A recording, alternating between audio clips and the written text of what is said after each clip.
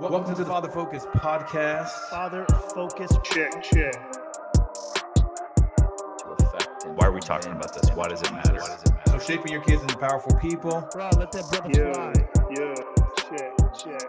All right, let's go. You ready? All right, let's go. I was messing. What's up, everybody? We are back. What up? I know you missed us, but don't worry. We are back again to fill your week with wisdom, skill, swag, all things related to awesomeness. That's what we bring to the table. All things related. Things to You're welcome. I love that. You're welcome. Everything is awesome. My man Jermaine. We're doing it. We really hope you guys have been enjoying the season. Season 2, if you kind of just joined us now, missed it. This whole season's about manhood. So we'd encourage you, man, lean in. We feel like this is like critical information for you as a man. Yeah. Share it with other men. I think men need courage, especially right now in the culture. And so share this with people, like, subscribe, follow us on podcast platforms, YouTube. We'd also love feedback as well. Yes. So what we're going to talk about today, kind of the concept that I want to like frame this in is, if we could say, here are non-negotiable qualities that a man needs. Like, these aren't like, these are nice to have. Oh, if you could get these, maybe it'd help you out. Like, you definitively need these as the foundation of who you are as a man. Like, the best qualities, the most important qualities. If you were to say, what is a great man? He has to have these things. That's what I want to talk about today. Yeah. Right? Because I think there's all these voices saying, oh, here's what it means to be a great man. Here's what you need, all these things. But I think what we all feel strongly about is there are intangible qualities that are actually the most important. It's not how much money you have in the bank, how big your house is, how nice your cars are. Even though those things are great, there's intangible qualities that you need to be a great man that are the foundation of any man who's been great in history. And so we kind of want to talk about that today. If you have thoughts about this, comment on social media. We'd love to hear your thoughts about what you feel like are those essential qualities for manhood. But we're going to kind of jump into that. So could we even say basic qualities of a good man? Yeah. Like something along But those I like lines? superlatives, that make it sound really special and exciting. Okay. But yes, basic in the sense of necessary. Right. Yeah. It's almost like, in a certain sense, fundamental. Yeah. If you don't have these, you're not a man. Yeah. In a sense. I mean, a man of substance, a man of right. significance. Yeah, I know what you're saying. These All are right. qualities to reach for. Okay. So here's what I'm going to frame. I'm going to ask you guys. Okay. Build me the perfect man in the sense of what qualities are non-negotiable in your mind that a man has to have. And if a man doesn't have these, he needs to strive towards these things, right? Like, that's right. Like, these are not things that you're like, maybe. Like, you got to have it. So give me your list. Give me like 3 things that for you are non-negotiable. Okay. First, I'd say like responsibility, right? Okay. So a man is responsible. So he's responsible for his world, his sphere of influence. And even at times, not only his sphere and his world, but even others, right? Other people's worlds. Or like, for example, as a father, I'm responsible for my home. I take responsibility. I'm the lead server. I'm going to repent first. I'm going to initiate things of encouragement. That's good. And things like that. Yeah. So I think responsibility is a big one. We see that even we said before in another podcast in Genesis, we see the first call for man is to be responsible. Yeah. And even when a man falls and a man fails, we too take responsibility. Yeah. And we own it. We repent of it, right? We get right and we get back up and we keep moving That's forward. good. So, What else responsibility. So responsibility would be first. Okay. I think men are strong, right? And I know that seems like a taboo word to say to some people, in some groups. Like, men Not are in this strong. podcast. It's That's not. right. Well, you know what I mean? Like there's this, Yeah. we talked about it before, there's this, we say strong men, it's almost deemed like that we're going to use our strength to harm, Right. versus like strong men like use their strength to help others, right? They realize that their strength has been given to them. It's a gift, and they leverage that strength to help other people. They protect the weak, for example. They help women and children. That we use our strength in a way to help others. We don't use our strength in a way to help just be selfish or self-seeking. Right. It's almost interesting. Like I remember in the Captain America, the first one. You guys have ever seen the Captain America, the first one? Of course. Remember, it's the original, Who right? hasn't? Well, some people, I don't know. We want to slap him. Well, I think you're a DC guy. Aren't you a No. DC Batman's guy? my favorite Okay, that's what I superhero, thought. but I've Okay, seen all I'm the sorry. Marvel films. I Is he recant. really? Yeah. How have we not discussed this? Yeah, he's a DC guy. No, I'm not a DC guy. I only like Batman. The Why? Superman movies Why are do you lame. Why do you like Batman? The Superman movies are not all lame. Yeah. But mostly. The reason we're definitely going down a rabbit Oh, it's trail okay. right It's a now. good rabbit All hole. right. This is it's a So podcast. here's It's why I podcast. love Batman. He's the only superhero, in my opinion, who can really exist. Like Okay. there is the possibility that Batman could be real. Okay. Right? There's a billionaire. rich There's a and he can billionaire fight. out there He's smart. that has all the skills. Isn't that Elon Musk? talents, inventions? Maybe. Who knows? Right. Maybe he'll be Batman one day. So I think for me, I like the realistic aspect of Okay. Batman. Okay. And I feel like there's times in life where I'm like, we need a freaking superhero right now that takes some A of these real people one. out. So maybe Oh, Batman will man. show up one day I got and you. do the things that no one else can do. Yeah. But he's also legit, I get it. you yeah. know. That is equal to Iron Man. Also a Okay. real guy. Iron Man isn't realistic in the world we live in today. Okay, but There I'm are- just there are saying suits he in- is a real man, rich like Batman. I mean, Batman. His uniform, whatever you call that, suit blocks bullets and blades. He's got gadgets. there that is a shoot thing called the body armor. Batmobile. Okay, anyway, yes, we did derail. I apologize. It's all right. I was a little shocked. It's all All Iron right, so Man's last thing way you were cooler. saying is Strong, protects the strength, weak. yes. He's Yeah. strong, right? So in the movie I was mentioning, there's a scene where he's been chosen, right? He's done everything he can to Captain be chosen. America. Right. Yeah. Steve Rogers wants to join the army, military. He's too small, right? He's too frail. He's too weak. He's everything about him is like not a soldier, Right. not a candidate, not even close. But in there you continue Except to see for one thing, what's that? his heart. His heart. So he's continually trying. Well, the scientist decides, hey, comes up with the serum to make this super soldier. Oh, okay. And they're picking who they're going to choose. You remember the movie? They pick him as the super soldier. He's chosen. He asks the question. He's like, "Why me?" And I'm butchering it, but the paraphrase is because strong men who've always known strength, they don't know what it's like to be weak. Mm. They will oftentimes they will use their strength to do more harm than good. And so he chooses Steve because you know what it's like to be weak, and you therefore will use your strength to help the weak. That's Strong men help the weak. They use their strength to help others. So Yeah. that was the point. That's good. Yeah. That's Man. All right. good. All right, so you have responsible. Responsible. They take responsibility, Yes. right? You talked about strength. Yes. Strong men, not just physically, Right. right? Inwardly but strong. emotionally, Yeah. spiritually, and then you talked about protecting the weak. I think that's a great list. What do you got, Jeremy? Yeah, I mean, obviously, being a pastor, being a Christian first, obviously, I think I would say godliness Okay.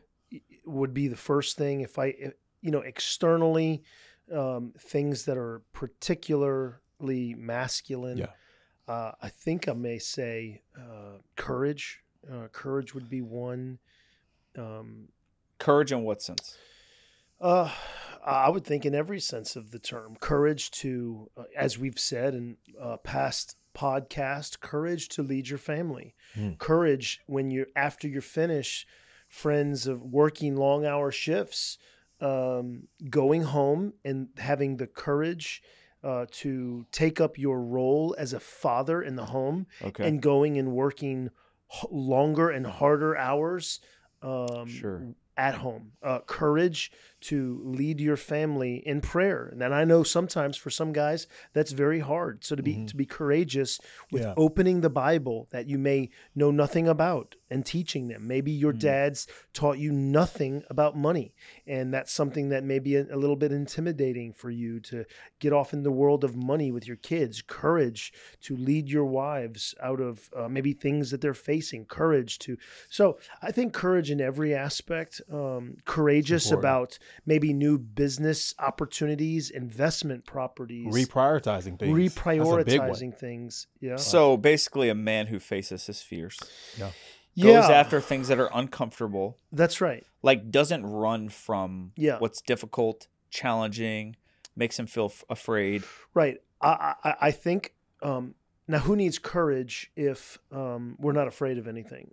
Right. You know, courage is not the absence of fear, as we Right. heard. It is the ability to work in the middle of fear. Right. It is being able to go forward when you don't know all Yeah. of the outcomes Yeah. of It's a good. peculiar situation, the particulars of that, you know, you and your world know and are acquainted with, and still be able to advance forward to a particular goal, Sure. a mission. You have an objective, and to be able to go forward and achieve certain That's good. things. So I think courage would be one. Two others I would probably lean on is, just to give them both to you, I think weight and wisdom. Define weight. Yeah. So glory, Jermaine, means it has to do with weight. It has to do with a certain level of awe, honor, respect. When the man, right? I'll use the definite article there. When the man walks in the room and everybody knows, and he carries himself in a different way, Yeah. he captures the energy of the room. When someone walks Like an in, alpha male, basically. Yeah, right? but- that could be an example. Sure. But not even, because I've seen alpha males who are just loud and obnoxious, and it doesn't necessarily have to be, but maybe a man who just has a particular kind of authority Yeah. to his character, to his presence. He's literally carrying a weight. So I know that as a man in my house, I have, 5 young kids, my wife, I come home, and there are times, Jermaine, that our houses it's a little rowdy, and I like it like that. My house is lively. Okay. There's energy, there's fun, there's competition. My kids are creative. And there have been times when my wife, who is smaller than me, does not have as deep of a voice as I do. She doesn't command, like literally, I think I said that, but I'm physically bigger. I'm more aggressive. I'm louder in every possible physical way. When I walk in, I command a certain level Sure. of weight, of honor and respect as their dad. Yeah. And I get attention very easily when I walk in my home, and I give it. I would say that too. So my kids know when I walk in, it's like, hey, game's on, play. But then also when it's time to work, they know it's time to work. So I would say, of course, courage. I said that.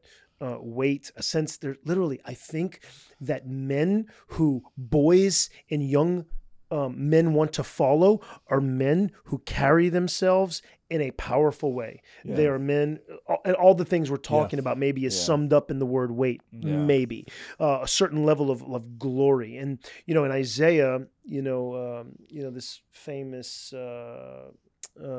vision that Isaiah has, this, it says, holy, holy, holy, the whole earth is filled with his glory. Everybody knows it. The glory of God is weight, but the glory of God is the character of God. It's the holiness of God that's being personified. It's being expressed. So I think that when we talk about the weight of a man, or like these characteristics, it's something that oozes out of him, not by force, but by a life and a legacy that's been built, and it just comes out in these moments. And so maybe a level of seriousness, but not always taking themselves too serious. Yeah. Maybe it is being able to be humorous, but not always being overly silly. And then the last one, like I said, is wisdom. Yeah. We said in a few episodes ago, or maybe it was just our discussions, because we talk about this off camera a lot as well. But Doug Wilson said the goal of boyhood is manhood, and we are striving to teach our children to Right. become responsible adults, godly Right. adults, and Right. who are going to contribute to society. And wisdom is the application of all that knowledge. Right. And the man, particularly the old man, should be a a plethora. He should be a storehouse of wisdom that young men come to his feet, sit at his feet, and they learn from him. And that should be the goal of men. The man should be a man who has wisdom readily at his fingertips, at his disposal, because he is contemplative, he is reasonable, he's rational, he sees the world as God created it, he's able to function in that world, and he applies everything that he knows in a way that brings a certain kind of quality of life, vitality, and grace everywhere he goes. So again, I guess my answer to the question, the characteristics that I see, and again, not exclusively, but courage, weight, and wisdom. Yeah, that's good. I love it. I think for me, I think one thing that I was raised in that was extremely critical in my household was that you worked hard. Yeah. Like you didn't sit around and just play all the time, even though we did that, but there was an expectation that like you used what you had to build something. Whatever you did it with your whole heart, your body, your effort, your energy, your strength. And that's kind of carried me through my life. You know, like when I turned 18, I don't know how it was for you guys, but my parents were like, hey, we love you. You're a man. Figure it out. So really? so when I moved to Dallas, it was on me. It was on me, like to make my way through Bible school. It wasn't like my parents were like, hey, we're going to help you, pay you. Like it was like, you're going to pay for it yourself. But they had given me a foundation, a value for work. I worked full time. Me and Jeremy worked together at an animal hospital when we were in high school. Yeah. As soon as I get a job, I got a job, and I worked pretty much like 30, 40 hours a week all through high school, like when I could, because that was a value my parents had for me. And I think I'm emphasizing this specifically because I feel like that's a value that's been lost. I personally feel like that. I don't know if that's been your experience. Yeah. But I see an avoidance of work, or that work is something to do the minimum, not the maximum. Oh my It almost seems like it's a negative thing, not a positive thing. That's good. But then you think about like past generations, like think about what a farmer had to do to earn a living for his family. Sun up to sundown, man. Like, right. And it wasn't like, I'm going to do this 3 months out of the year and then take a vacation. Like it was like, I'm going to grind my life away for something. And I think we've lost that value as a society, but specifically, I feel like not that women aren't called to work hard. Everyone's called to work hard. Right. But I think there's something powerful if we talk about it like generationally. There we go. Said it right the third time. Is that when I see my grandpa and my dad work hard, there's something instilled inside of me that I'm going to pass on to my sons and my grandsons, because there's been a model set in our family where we're not going to do the bare minimum. I think it says a lot about a man. I personally don't respect a man if he doesn't take his work seriously. Just me. Like, that's how I am. Yeah. Like, if you're a joke and you're like just barely getting by, and like your coworkers and your bosses kind of look at you as like, yeah, we can't trust this guy. He's not reliable. He's not going to get the job done. That's not a man I respect. Right. I want to be like, I want someone who takes their work seriously and gives everything they got to it. Obviously, there's scriptural basis for that, but I think that's something super critical. Another thing I would say, this is honestly something I'm walking through right now, resigning from my job and moving across the country based on some things me and Christina felt really strongly God spoke to us, is the ability to take risks. Wow. I mean, I'm in the riskiest, scariest season of my life personally. Yeah. But, you know, one of the things that's encouraging, I think even you guys have said this to me at different points, your kids are watching the example you're setting. That's right. Yeah. That's right. Like they're watching me as a father willing to do something that on the surface seems really stupid. Like, to be honest, like I wrestle with like, this seems like a really stupid, irresponsible decision. But I think and this wasn't my goal, but I hope what it's teaching my kids is that you should go after things you want, even if it costs you something. Yeah. Like, don't always play it safe. Don't always do what's easy, what's comfortable. Like, take the leap. And that's what this whole season has felt like for me. Like, I am out on the edge of the cliff, like hoping something's going to happen and I'm not going to splat on the ground. But there's something that happens internally in you when you take risk. And the other piece of that is when you take a risk, you're going to fail. So like, I think the point I'm trying to make is you need to be reaching for things that you're probably not going to fully grab. Like you're going to fail in trying, but you're going to embrace that and keep going higher. And I think we have a small subset of men who are risk takers and successful and have failed a bunch of times. And then we have all the people sitting on the sideline cheering them on, thinking that's not me, that's for them. I think every man is called to take risk, to embrace failure, and to go after dreams that he has inside of him. I think that's innate inside of us as men. I think we just lost that as society. And then I'd say the third thing that I've always admired about men, there's a lot of men that are successful. There's a lot of men that have built great things in their own name, their own businesses. You know, if you look at sports, like their career. But I think something I've always admired is men who have used their strength, their skill, their talent to teach other men how to be great. Yeah. Wow. Like legacy builders. Mm-hmm. I know that's one of the things you're passionate about, Jermaine, that we've talked about plenty of times. But I think when you look at the sum total of your life, it's not what did I accomplish, but who did I accomplish it with? And who did I reproduce myself in? I think that is so critical. It's not something you probably think so much about when you're young, but as you get older as a man, you think about these things in a different way because you're like, it is my responsibility to teach other men the values I've learned. Learn from my mistakes and my failures. So I think those three things for me are critical. I think the whole list is great. Yeah. But I think the hope in this is like self-evaluation, right? On that last point, let me just say one thing. A quote that I heard. I don't know who said it, but I've just always remembered it. But it says, "A great man shows his greatness by the way he treats little men." You know, and it's like just what you were saying. It's one of the things that you said you admired. And as fathers, particularly, right? Fathers who are men of future men, we are to instill in them these characteristics and lead them up into, if you will, they're standing on our shoulders. Yeah. That's the future hope, is that we will lift them up. So I really appreciate that thought, Nathan. All right, let me ask you a follow-up question. Okay.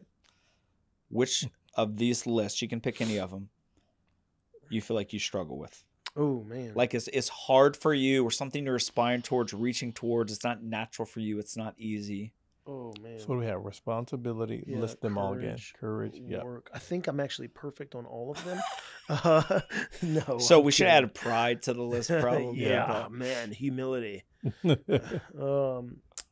Why don't you go first, since you asked the question? That's a hard question. What do I struggle with the most? So we have courage, wisdom. I would say sometimes I feel like a fool. Sometimes I feel like I'm faking it. You know, I'm like, man, what do I do? Like, I really don't sometimes know what to do.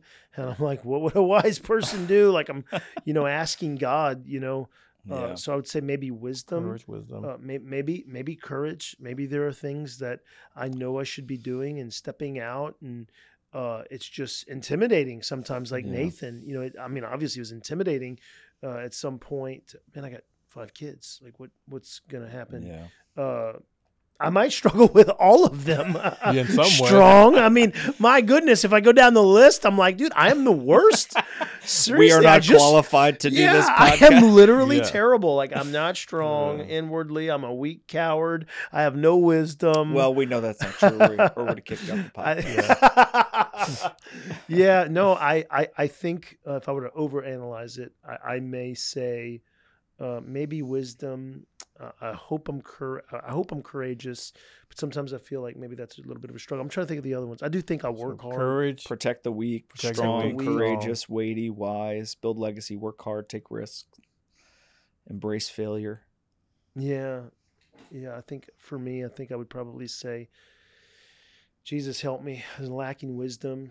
Sometimes maybe it's all connected in some crazy way, but maybe lacking wisdom and even courage. Like, build yourself up. Right. Like, sometimes I need to do a little bit better job of doing that. Maybe, I don't know. What do you think, Jimmy?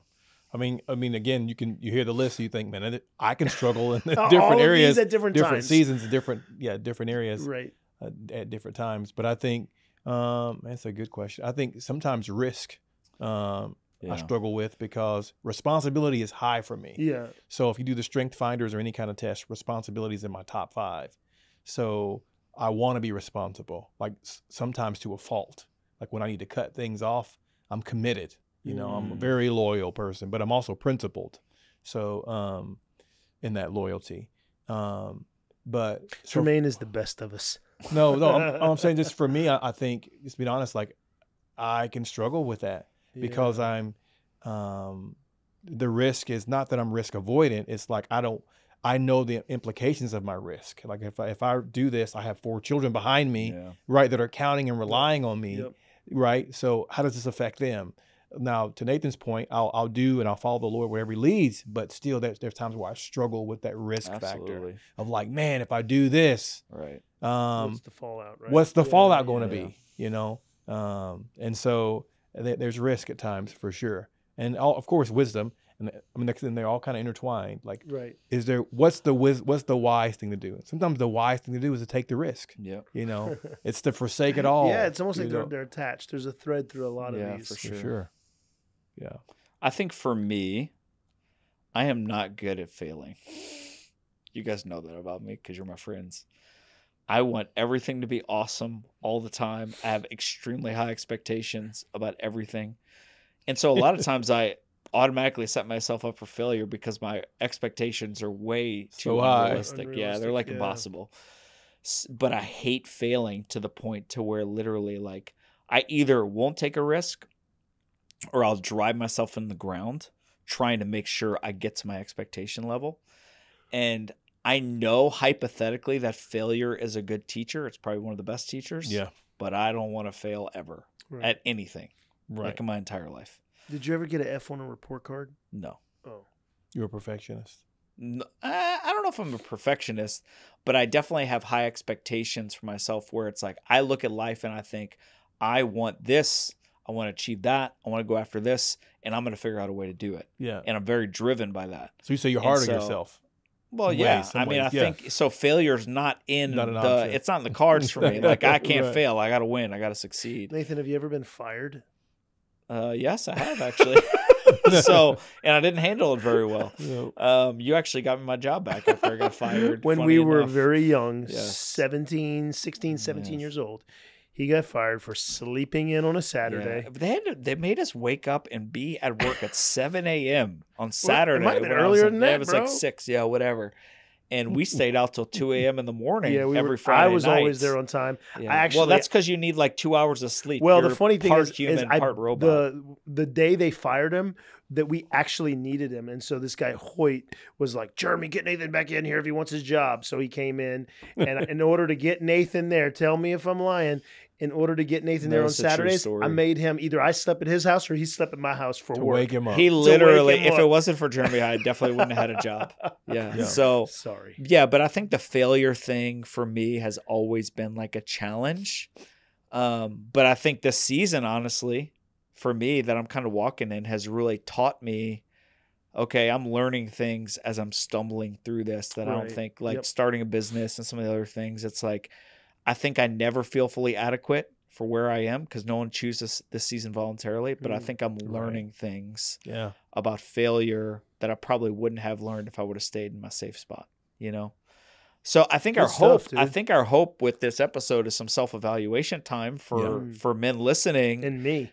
Yeah, I mean, for all of us. I need to evaluate these things. But it's like, okay, we need to look at ourselves and do a status report. Like, how are you doing as a man? And dude, I suck at being a man. I think that's what I just figured it out.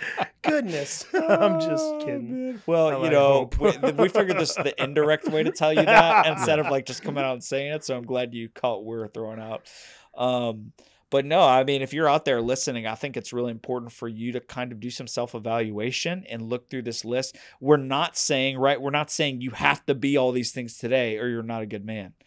I think a good man is one who realizes where he falls short, but he also has aspirations to continue to grow.